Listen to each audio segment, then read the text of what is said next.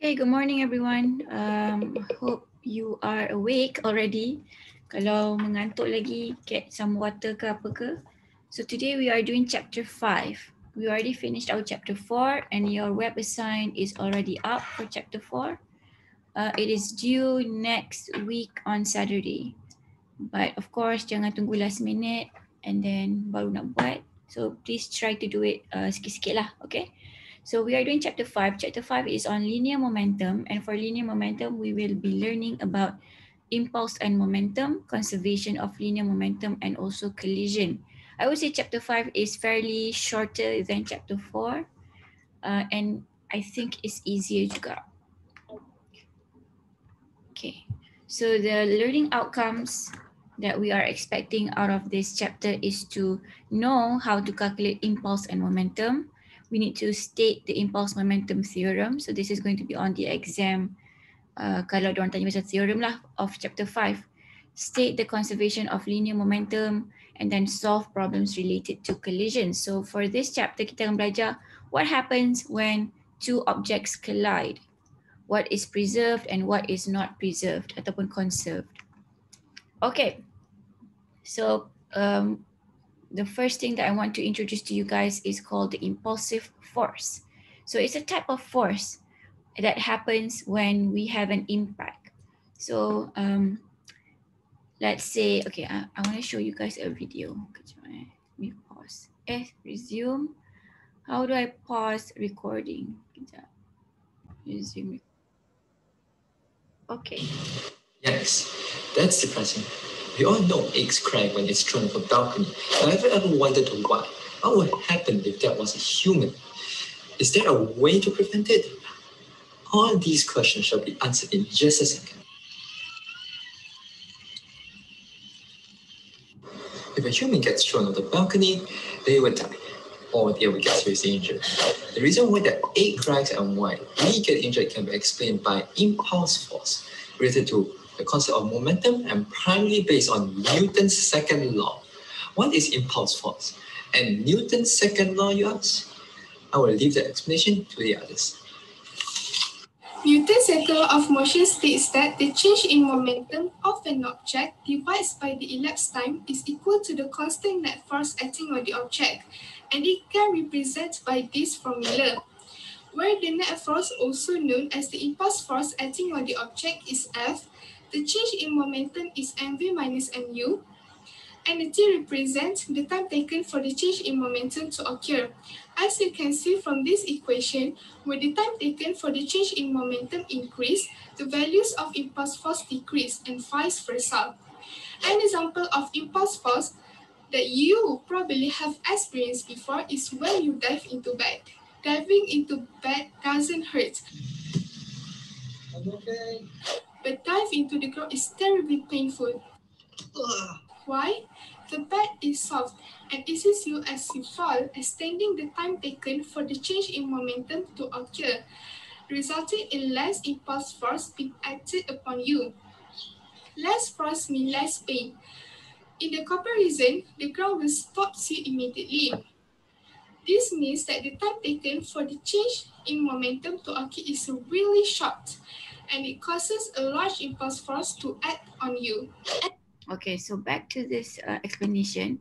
So they are comparing between two situations. One is the student jumping on the bed, and when he jumps on the bed, the impact between him and the bed, the time taken for him to collide with the bed is, when he collides with the bed, he is not stopped immediately, but he has some buffering time. So that buffering time when he touches the bed and dia tak stop lagi when he touches the bed, that time when before he stops is longer than when he collides with a floor. Kalau dia langgar floor, dia terus stop kan. Kalau langgar bed, ada masa sebelum dia stop.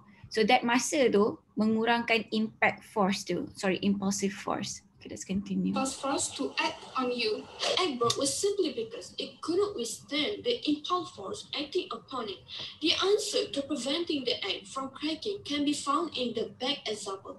Yes, the solution is quite simple. Give the egg a bed to jump into or find a way to ease the falling objects when they hit the ground. This can be achieved by wrapping towels around the egg.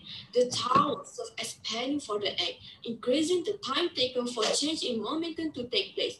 Since the reasoning for why eggs crack are the exact same as to why we suffer injuries from not just falling but from collisions in general, the solution is the same too.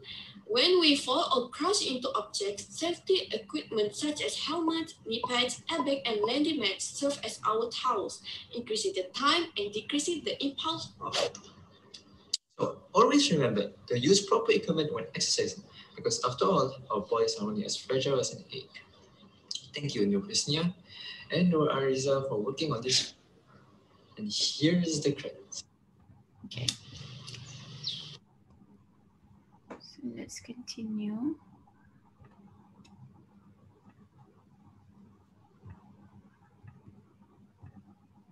Okay, so that was a demonstration on impulsive force.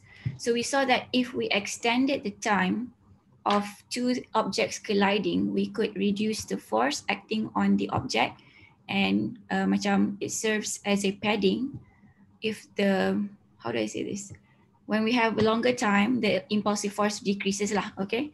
So I'm going to stop at that and stop trying to explain it because it's hard. So in practice, the force that acts on the object is time varying force over the interval. The impulsive force is equivalent to average constant force over the time interval. So you have this is the impulsive force. And since this is a varying force, we typically say, okay, so this area of the force is the same as this area of box. So we just say, okay, so the F average times with the time is our impulsive force. So we actually approximate this to be an F average, but this is not how it looks like. The way it looks like is actually this way. Okay, let me repeat that. So this equation gives us equation F average times with the time taken for the collision, and this is equal to impulse. This is the approximation for the force acting on the object. So it would look like this. F average is an average force, but in reality, there is a spike in the force like this, and it is called a varying force, but it is hard for us to put it into this equation, so we approximate it as a box. How do we approximate it? The area between these two guys must be equal. So this is area 1, the whole thing, right? And this is area 2, they are equal. So this is the only way that this works. The area needs to be the same. Okay, so this is the first equation that we need to know. F times T is equal to impulse. And F is the impulsive force. In a force time graph, the impulse is equivalent to the area under the graph. So F times T gives you impulse. The area under the curve is Ft, right? So that is your impulse. The impulse of this guy is the same as the impulse of the box. So this is our approximation. So the one in pink is the same as the hot pink. Okay, so it's the equal. Okay, next. So impulse is defined as the product of the average force delivered to the object normally in a very short time. So we've seen that example just now. We know that the collision ataupun the collide between the two objects is very, very short. And the way to minimize that impact is to extend the time. So the SI unit for impulse is kilogram. This guy is in, why am I using crayon? This guy is in, we know that this is Newton or kilogram meter per second squared, because it is F equals to MA. M is kilogram, A is meter per second squared. This is T, or we can say this is Newton and second, Newton second. Kenapa ni? This is 2, acceleration. F equals to, betul kan? F is a kilogram meter per second squared. Betul lah, silap ni. And Newton second. Both are acceptable. So impulse punya XI unit is Newton second or kilogram meter per second squared. Okay, so now we're going into momentum. Kita dah belajar pasal, baru briefly lah, kita belajar pasal impulse and impulsive force. Impulse is Ft. Impulsive force is the F inside the equation of Ft. Okay, let me write that down. So impulse is Ft, or you can write it as I. F in Ft, this guy, is the impulsive force. Okay, so the name tu lebih kurang kan. This is impulse, this is impulsive force. Okay, so I equals to Ft. All right, so now we're moving on to momentum. Momentum is, we know this already from chapter 2, I think, chapter 2. We talked about law of inertia, right? So law of inertia says that it is the tendency of an object to move unless acted on by a force. And the way to quantify the law of inertia is by using the momentum equation. And we learned that momentum P is equal to mv. So this is what we learned last time. This is the way to quantify inertia. So the momentum, for the common meaning of momentum, is the tendency of body to continue in motion, or just inertia. It's the same thing, almost the same thing. And for the physics definition, the quantity to measure the tendency to oppose the change of motion. So this is the quantity that we need to know to oppose the change of motion. The quantity that we need to know how much to oppose the change of motion. Okay, so P equals to mv is momentum. It is a vector quantity. Oh, I already forgot to tell you, kenapa saya stuttering today? I forgot to tell you that this is also a vector quantity. This guy, it has that symbol. Remember, it's a vector quantity if we have that topi kat atas, or we have that half arrow, or we have that small arrow on our term here. So this is a vector quantity. Impulse is a vector quantity. Momentum is also a vector quantity. Momentum is equal to mass times velocity. Mass is a scalar, but velocity is a vector. So this guy follows the velocity. The vector direction depends on the velocity. So the SI unit is, this guy is kilogram, and this is meter per second, or Newton second. Oh, saya silap something tadi. Guys, kenapa tak tegur saya? Tadi saya cakap ni S. So this cancels out. -1.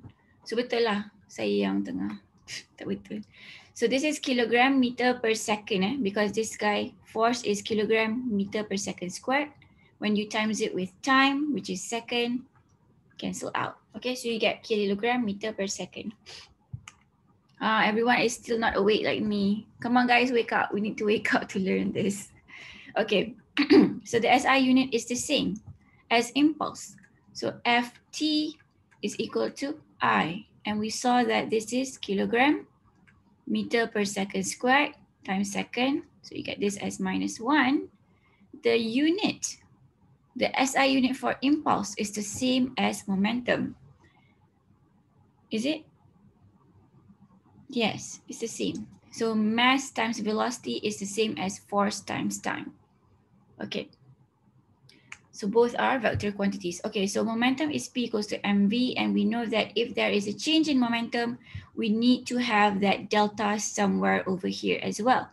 So the delta can be in the form of mass, which means that your mass is changing, or it can be in the change of velocity. But of course, we're not weird, we're not aliens, so our mass does not change over time, over time in a short period of time, our mass does not change. But our velocity can change. So that delta should go to the V. So delta P is equal to M delta V, or you can expand this to become mv1 minus mv2, or mu minus mv. So the change in momentum is represented by this guy, but typically we will use this one instead of the change in mass. So the rate of change of momentum is given by, so we have change in momentum. Tak habis lagi cerita ni. We have the change in momentum, and then if I wanted to talk about the rate of change of momentum, I need to include the delta t sign over here below the p. Remember, if I say the rate, when they are talking about the rate of something, you have to have time as the denominator. So this also gets a denominator.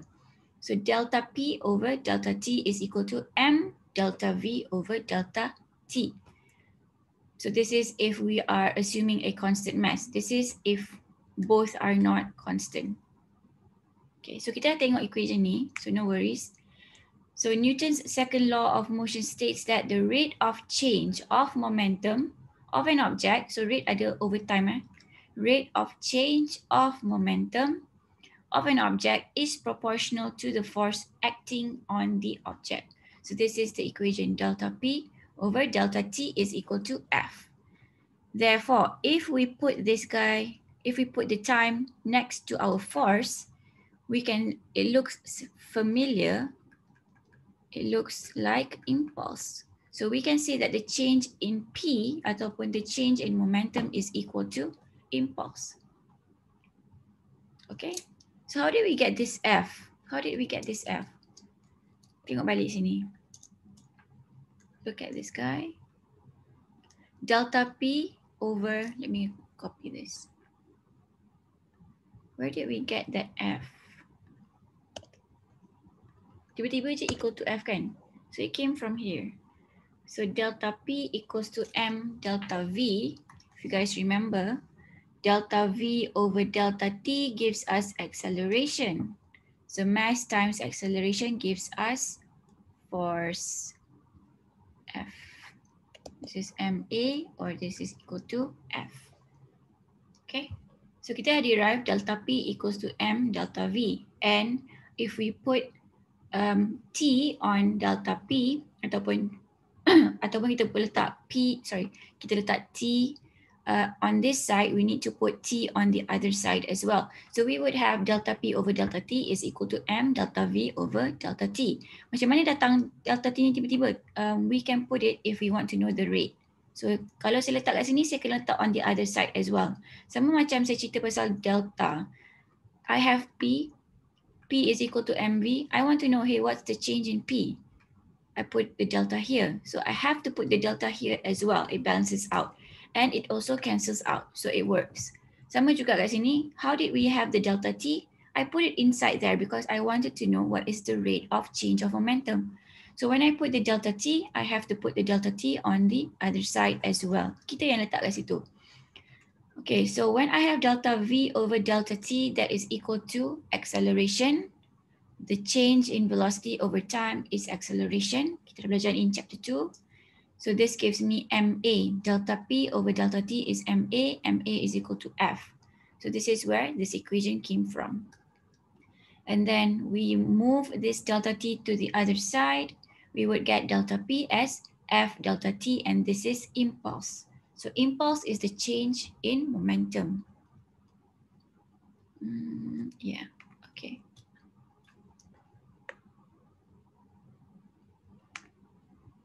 Okay, so we go on to our problem-solving strategy of impulse and momentum. Okay, so example 5.1. I think this is in your module book as well. So a tennis player receives a shot with a ball of mass, let me write that down somewhere, kilogram, traveling horizontally at 50 meters per second. So dia receive, I am the tennis player, I am receiving a ball. So it comes at me. I'm receiving a ball, it comes at me, and it is traveling towards me at 50 meters per second, and I return the shot with the ball traveling horizontally at 40 meters per second in the opposite direction. Mula-mula ada orang baling kat saya 50 meters per second, saya baling balik dekat dia 40 meters per second. What is the impulse delivered to the ball by the racket? So let's just remember the equation. Impulse is equal to force times T, or impulse is equal to delta P. Which equation can we use here? Which equation? Is it the first one or the second one? Delta Delta P. How do we use delta P to fit in with this problem? What is the equation for P? MV P equal to MV. change of P equals to MV. Okay, P equals to MV. If I have the delta here, how does my equation become? Delta MV. Delta MV. Okay, P delta, P equals to delta P equals to M delta V. Saya pun dah susah nak sebut benda ni. Delta P equals to M delta V. So if we have that delta, this delta has to exist. If I don't have a delta in my P, I don't have a delta in my MV. So this is very important to take note of. If you have one delta over here and you don't put the delta in the MV, it is wrong. It is wrong. Okay, so let's continue with this problem. So delta P equals to M delta V. Our mass is constant. So we are talking about the ball.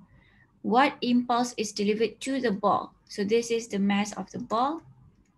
M equals 0.06 and delta V is V final minus V initial. So V final is, what is our V final here? Is it 40 or 50? 40. 40 is our V final and our V initial is 50. Kena tengok, we have to look at the problem carefully and identify which one is the initial and which one is the final, as always that we have done previously. Linear kinematic pun kena tengok, sini pun kena tengok. Okay, so this would give me an answer, oh my god. This would give me an answer of 40 minus 50. Negative 0.6. Negative 0.6, thank you. Negative 0.6. This is 10 times 0.06, dapat 0.6, betul. So the unit, what about the unit here? What is the unit for impulse? Ada hint Newton dah? second. Newton second, yes. Newton second or kilogram meter per second for the momentum. Kilogram meter per second, boleh juga. So minus 0.6 Newton second. What work does the ball do? Okay, so work punya equation is W equals to F times distance. Do we need to use this equation? What work does the ball do? So it doesn't give us the time, so we can't really find the force. How can we do this one?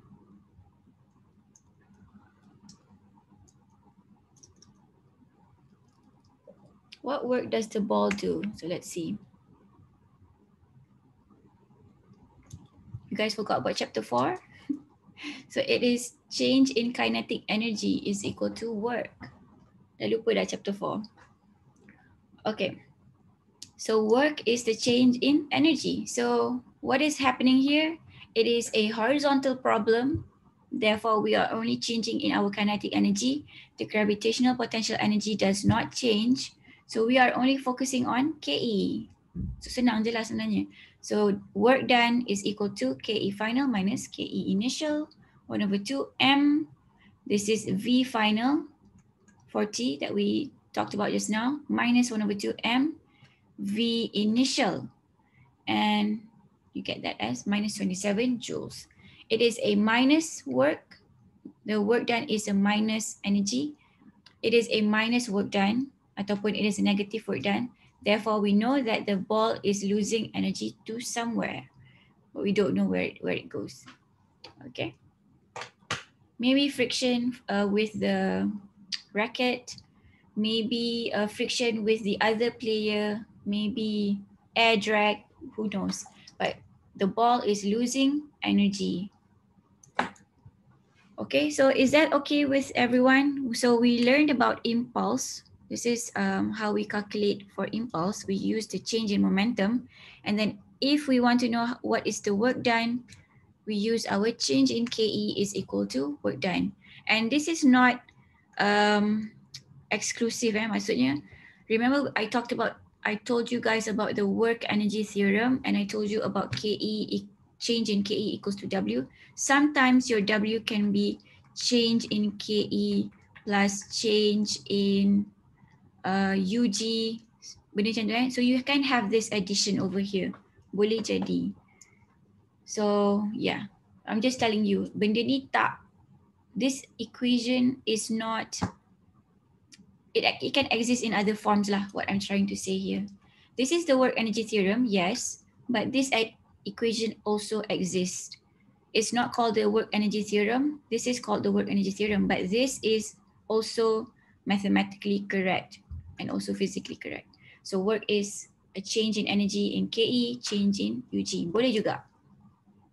So ada soalan tak? I know that was a little bit confusing. Saya masuk balik chapter 4 sikit sebab korang ada web assign, nanti kena tengok. Okay, so that was KE and also impulse. So that was easy, right? Kita dah belajar. What is this? Oh, saya dah pernah lukis benda ni. Yeah, sama je. Okay, so we move on to the conservation of linear momentum. Or setengah jam. So Newton's second law of motion states that the rate of change of momentum, we immediately know. Kita baca ni je, kita dah tahu rate is over time, change in momentum is delta P. So we're talking about delta P over delta T is proportional to the net force on the object. So F is equal to delta P over delta T. So we know this already. So if F is equal to 0, then dP dt is also equal to 0. So now why did they change the delta P over delta T to dP dt? Like I mentioned to you before, the delta tells us it is the change and it is inclusive of small changes and big changes. But when we are talking about dP dt, we are talking about small changes, which we use in our integration ataupun derivation. So D is a small change, delta is inclusive for both small and big changes. So bolehlah tulis delta as D, it would mean the same thing. Okay, but mathematically korang kena figure out lah nak kena pakai mana. I mean in your maths class, in physics is lebih kurang je. Okay, so that is dP dt is also equal to 0. It means that there is no change in its momentum or the momentum is constant. Is that true? Let's see. So F is equal to 0. They told us that momentum is constant. Let's see. So it's MV.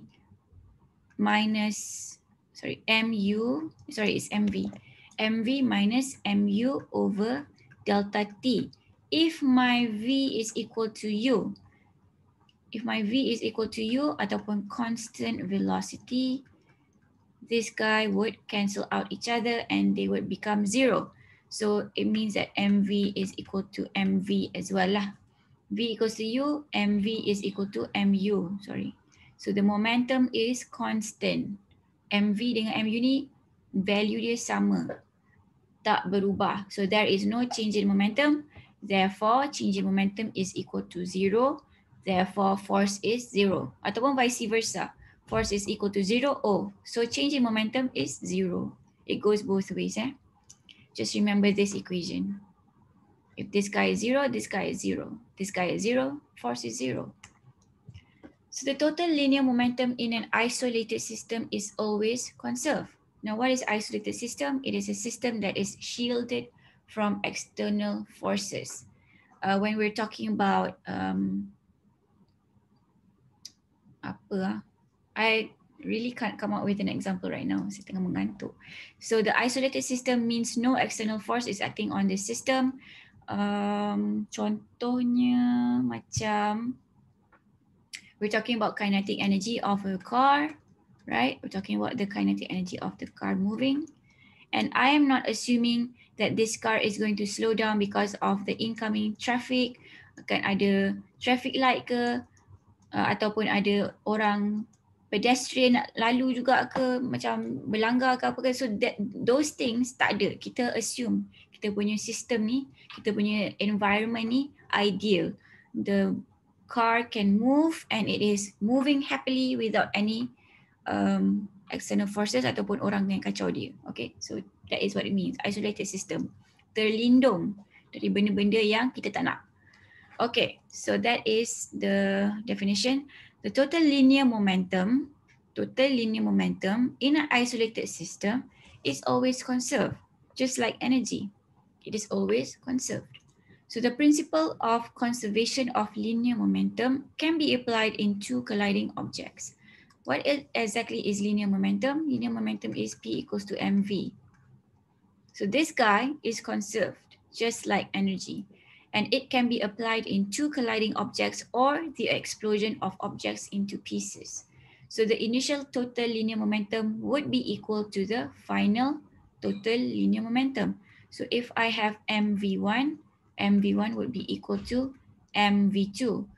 But if I have two objects that are colliding, I would have mv1 for object 1, mv2 for object 2, and this would be equal to mu1 plus mu2. This is the initial velocity of the objects, and this is the final velocity of the objects. This is the conservation of momentum for both.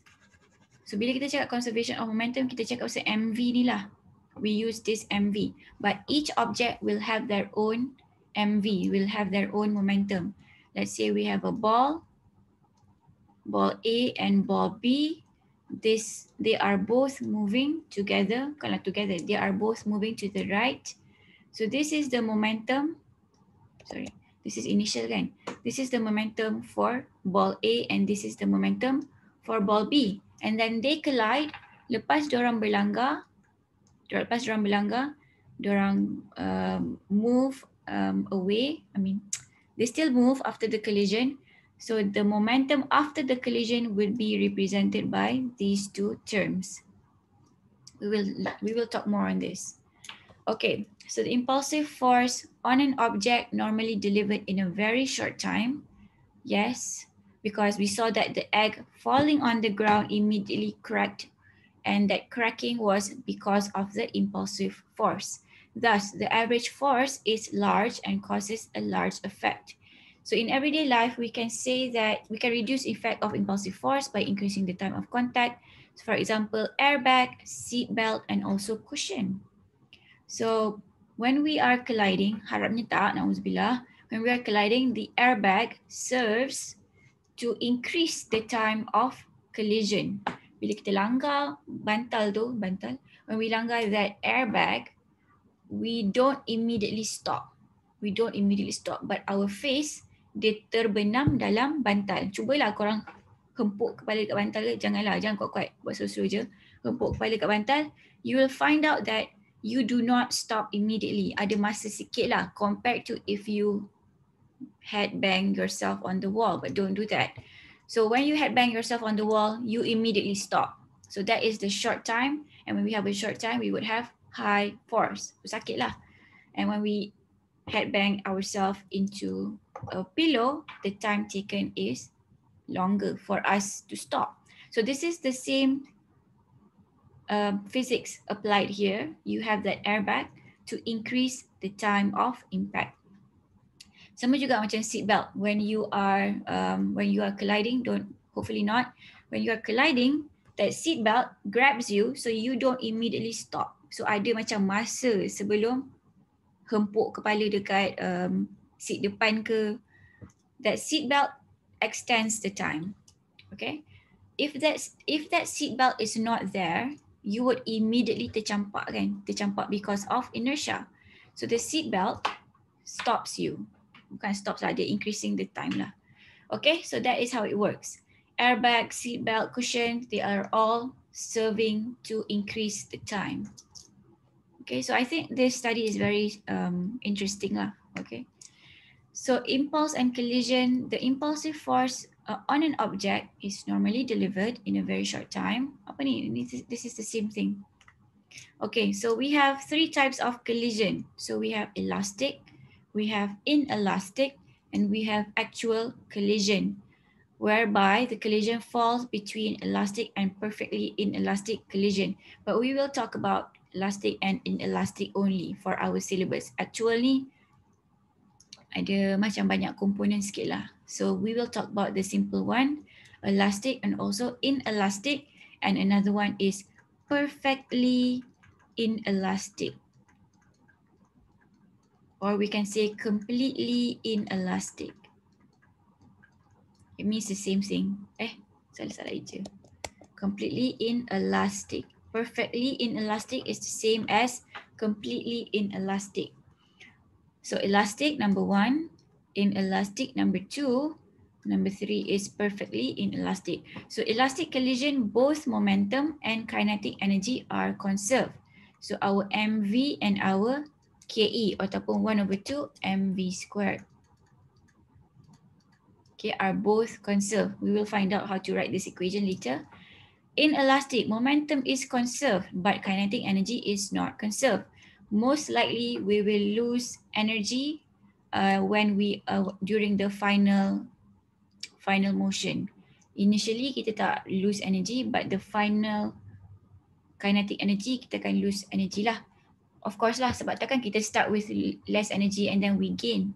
That doesn't make sense. When we collide, we will lose some energy most of the time. So when we collide, so the KE initial will be greater than KE final. So this is when kinetic energy is not conserved.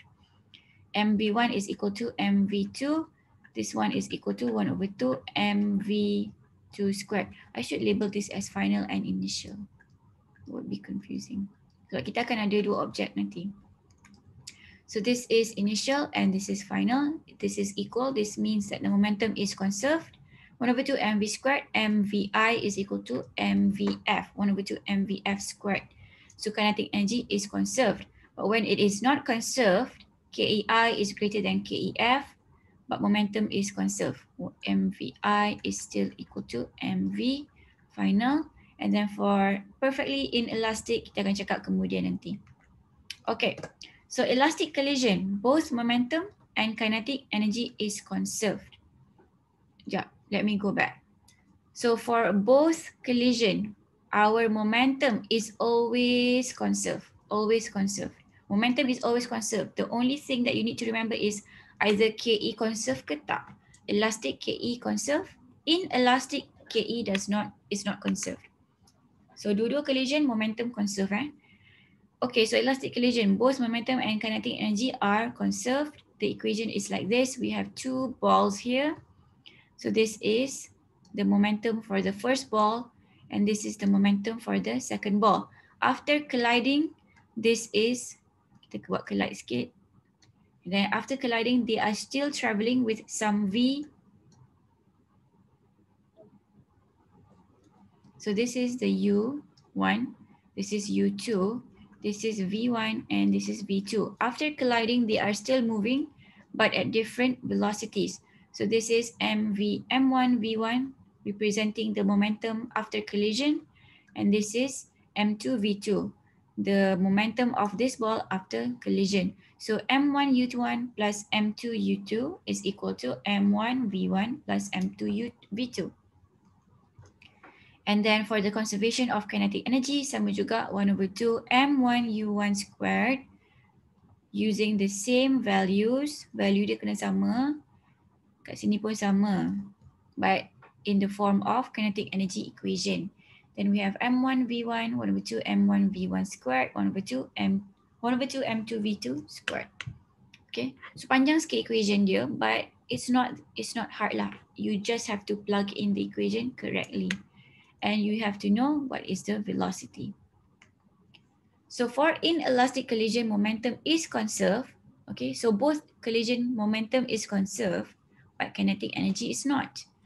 So conservation of momentum, this is the exactly same question as before, but for the conservation of kinetic energy, the KE initial is greater than KE final. So typically, we will just use this to double check our equation. It cannot solve our equation. Kita boleh double check je.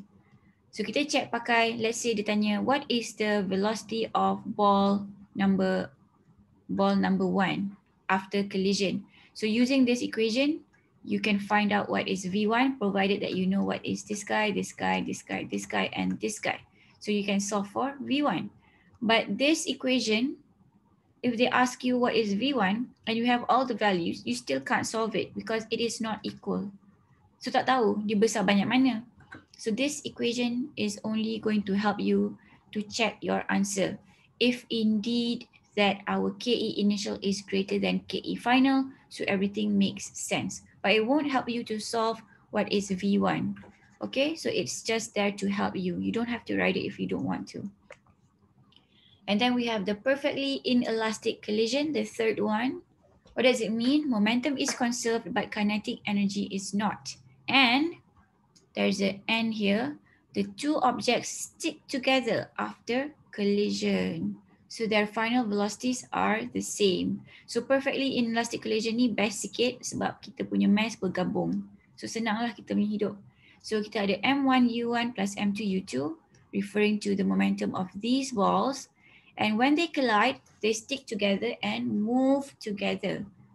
Boleh bayangkan ada situation yang macam tu tak? Let's say ada bullet tu tembak bongkah kayu. After tembak, they both move together because now the bullet is inside the, what do you call it? Bongkah kayu. Sekejap. Cannot run. Oh, it's red.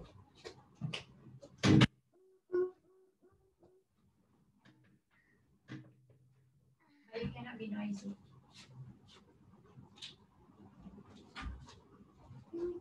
Okay, sorry for that. Ada gangguan. Okay, so after collision of the bullet and the bongkah kayu, I don't know what it's called in English. So they are, when you shoot a bullet inside this bongkah kayu, what happens is that the bullet is going to be inside the bongkah kayu, and after collision, this is called collision, walaupun bullet tu tembak. After collision, they move together. Sebab ada baki. Wooden block, yes, thank you, Safran. So it's called a wooden block. So they move together. So therefore, if they move together, they would have the same velocity. And the mass pun kena berubah lah. M1 plus M2, mass of the bullet and the mass of the wooden block. Okay. All right. And then we have the conservation of kinetic energy that is not conserved. So this only serves to help us check the answer if you want. Okay, so in head-on collision, so the collisions that we talked about is called head-on. Head-on maksudnya when you collide, they are still in the x-axis. Nampak kat sini semua x-axis. Tapi yang sebenarnya when we collide two objects, they can either move this way or this way, and it is not exactly x-axis, right? It has some x and y. You thought this was not going to be a vector, but it is. So kita akan belajar components later on juga for collision. So collision head-on adalah referring to one axis. The ones that we talked about, this is linear. This is, kita akan assume it is happening in one axis ataupun let's just call it as x-axis. So our life is easy. So this is all x-axis, tak ada komponen kat sini. So senanglah hidup kita. But akan ada collision yang ada dua komponen, x and y. So let's talk about that later lah. Okay, so two mass A and B. Do we have time? We have 10 minutes. Let me see. Panjang ke tak soalan ni? Two mass A and B of 2 kilogram and 1.5. Okay, move on a smooth surface in the same direction with speeds of 5. Where am I? Dengar tak bunyi tu? My kid is playing some game, I don't know. Okay, so this is 2 kilogram and 1.5. So U is 3 and this is 5 meter per second. Okay. Calculate the velocity of A and B after collision if the collision is completely inelastic. So this is an inelastic. What does inelastic mean? It means that momentum is conserved, but the KE is not conserved. The in not conserved, is not conserved. Okay, so let's use this equation. After collision, apa akan berlaku? We want to know what is the speed of these two guys after collision. Okay, so kita nak tahu what is V. Completely, sorry, there's a word here, completely inelastic. They could stick together. So after collision, they move together. Dah kahwin. So diorang akan bergerak with a single velocity. So this was u1 and this was u2. And after collision, this word completely inelastic means that they stick together and move together. Okay, so let's do this. So m1 mu1 m1 u1 plus m2 u2 is equal to m1 plus m2. The mass are sticking together, therefore they have the same velocity. So m1 is 2 kilogram, u is 3, m2 is 1.5, and u is 5. And the mass we know is 2 plus 1.5, and the v we just need to solve. So it's easy, right? Just using the equation, remembering which equation to use actually. 2 times 3 plus 1.5 times 5 divided by 3.5. So I would get my velocity after collision is 3.86 meter per second. So this guy, bermula dia bergerak 3 meter per second and 5. After collision, they both move together by 3.86 meter per second. So you can make an experiment with this. What happens when you collide? Does the velocity decrease? Does it increase? Who knows? So boleh try guna equation ni. Okay, so I think that is it for our class today. Nanti kita akan buat lagi examples after this. Did we get the same answer? Yeah. Lebih kurang. Okay, so next class we're talking about oblique collision, which is the non-linear, bukan non-linear lah. The two-axis collision. Okay, so take care everyone. Have a great rest of the day. I'll see you next week. Bye-bye. Thank you, Doctor. Thank you, Doctor. Bye-bye. Jangan lupa website. Thank you, Doctor. Thank you, Doctor. Bye-bye. Thank you, Doctor. Thank you, Doctor. Doctor, have a nice day. Bye-bye.